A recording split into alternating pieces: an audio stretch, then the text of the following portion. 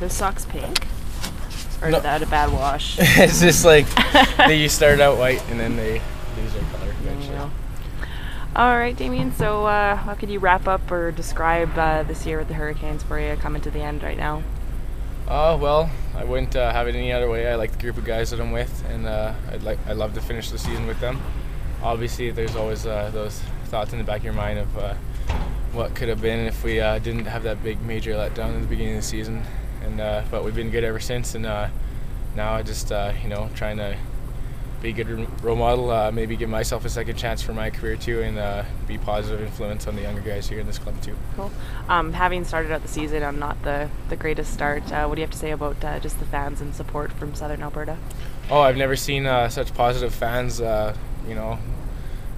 Like even that 20 game skid we had there, people when we come close, they'd be positive, they'd be cheering after the game, and that's not the best feeling because you want to give your fans a couple of wins, and then once we started picking it up there, is unbelievable, all the support we get for a small town that's a privately owned team too. It's because we love you so much. We understand that the number 4,000 has a special ring to it, doesn't it? Oh, wow. Hey? Yeah. Don't you have to be like a 10-year NHL vet to reach 4,000? You're a little ahead of your time, aren't you? Yeah, well, throughout my whole career, I've had a pretty consistent shot basis of getting a lot of shots per game. So, yeah, that's a pretty good milestone to reach. And explain to everybody what 4,000 is. 4,000 was the amount of saves I had during my WHL career. So that's quite a feat going for only 4 years. And you hit that in Brandon, was it? Yeah. I was 10 shots away in Brandon, and ended up getting 42 shots that game, and so I passed it by 32. Cool. Did your defense just like kind of sidestep just to get those 10 shots out of the way and just carry on the game after that, or? I don't know. I think they tend to do that a lot lately. Not lying down for many of those shots, eh? Jokes all aside, yeah, just give Ketz a shot. Yeah, right on.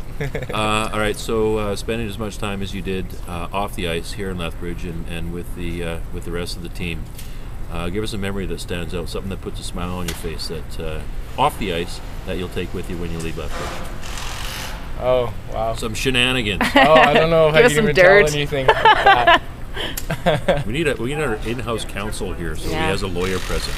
Yeah, I don't know. There's a lot of things I could say, but I don't know.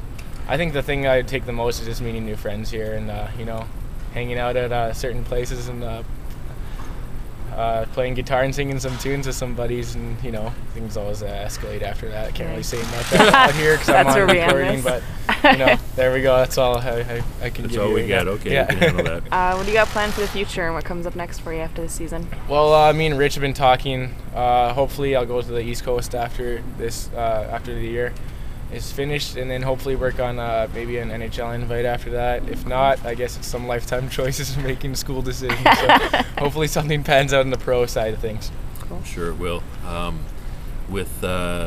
sure a flood of memories will come back, but what is a highlight from on the ice that you'll take away from the Hurricanes and playing here? The one thing that stands out. I'd have to say that one game against Saskatoon, 54 shots or something like that. Wow. I can't remember what it was exactly, but we came out with the win somehow, and that was when we started turning things around. We had that streak before Christmas, and the fans were unbelievable here, and it's just it was a great feeling winning all those games in a row. I had a lot of fun during that time, and wish we could have done it all year, but that actually sticks out in my mind a lot, having a good win streak going there. Cool. So leaving this year, what do you hope, I guess, happens, or what do you think is going to happen with the team from years to come? Well, if they keep this up, they're going to make playoffs next year, so hopefully I had a good influence on that. And, I think it's a great group of young guys. There's a lot of young guys on this team, so it's problems. It's Hoodie's and Johnny and all those other guys' problem to make all the young guys, keep them in line a little.